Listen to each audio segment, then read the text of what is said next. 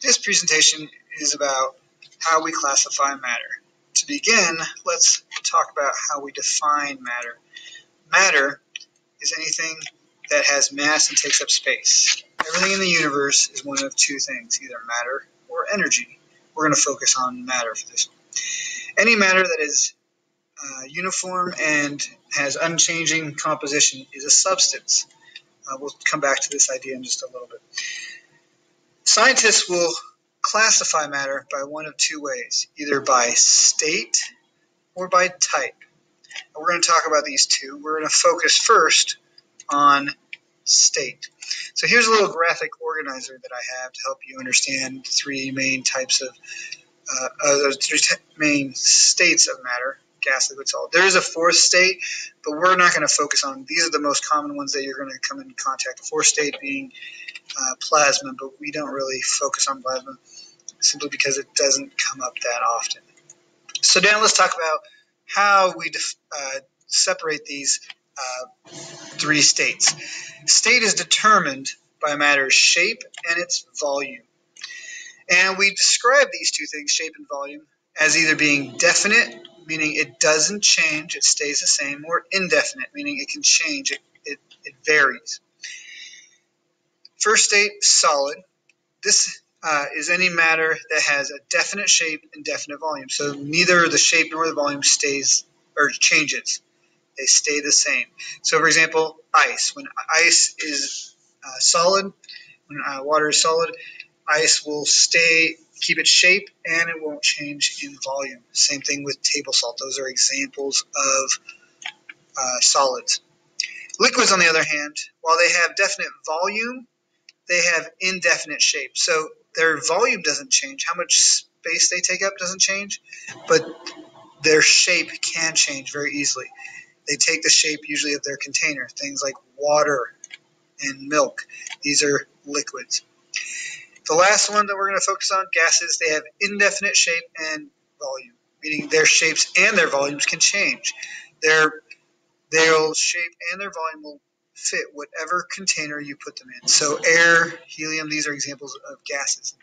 If you take a certain sample of air and take it out of a tank and put it into a room, it will expand to fill that room and take the same shape of that room.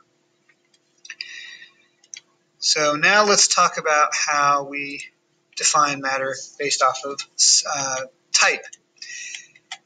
And matter is classified as a substance based off of a series of properties. We ask a set of properties to help us figure this out. First question we ask is, can it be separated physically? If yes, then it is a mixture.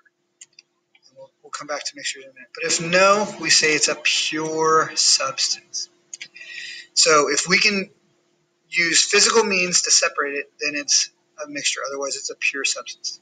Now, then we can then separate pure substances into two categories based off of, can they be separated chemically? If they can be separated chemically, we say that they're a compound. And if not, then they're an element. So let's focus on these two.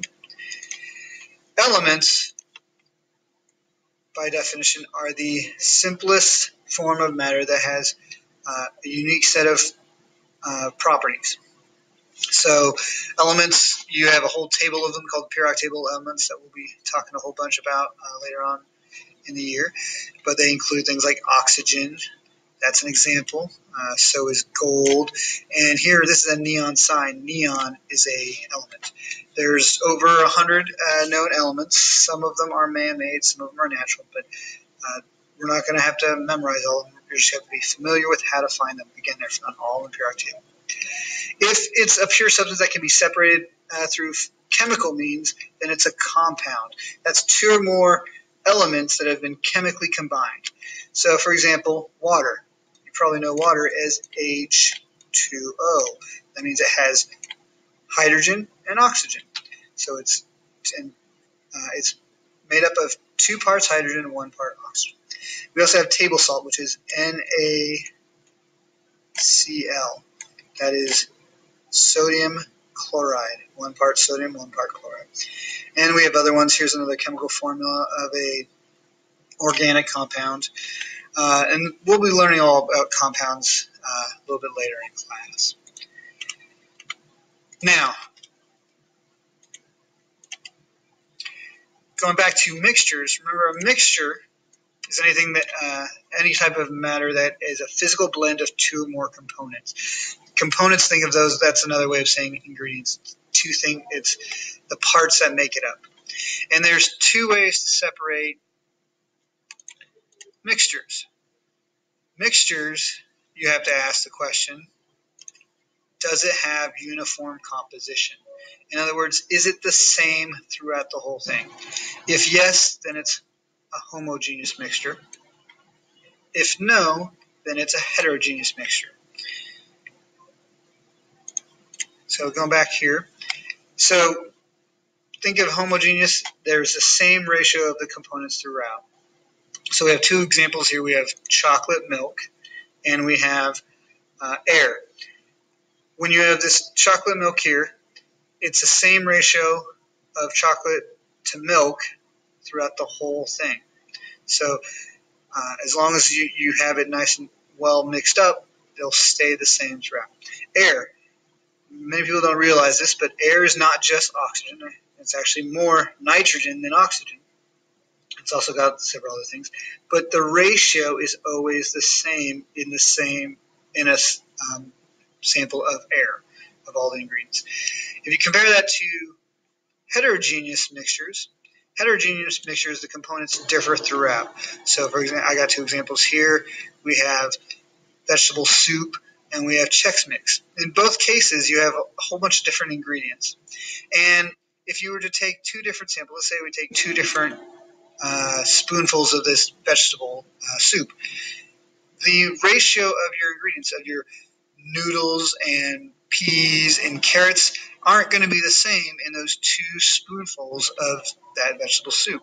Same thing with the Chex Mix. If I have 2 cups of Chex Mix from this bowl, they may not have the same ratio of pretzels and wheat Chex and any other pieces. They're different throughout, so that's a heterogeneous. So just to go back to our 2 concept labs, just to review, the 3 states of matter are solid, liquid, and gas. Solids have definite shape and volume. Liquids have indefinite shape but definite volume, and gases have indefinite shape and volume. And then on our concept map for type, you first ask, can the matter be separated physically? If yes, it is a mixture. If no, it's a pure substance. For pure substances, then you ask, can it be separated chemically? If yes, it is a compound. If no, it's an element. For mixtures, you can separate them based off of, does it have uniform composition? Is it the same ratio throughout? If yes, it's a homogeneous mixture. If no, it's a heterogeneous mixture. And those are the 2 main ways that we separate and classify matter. Thank you.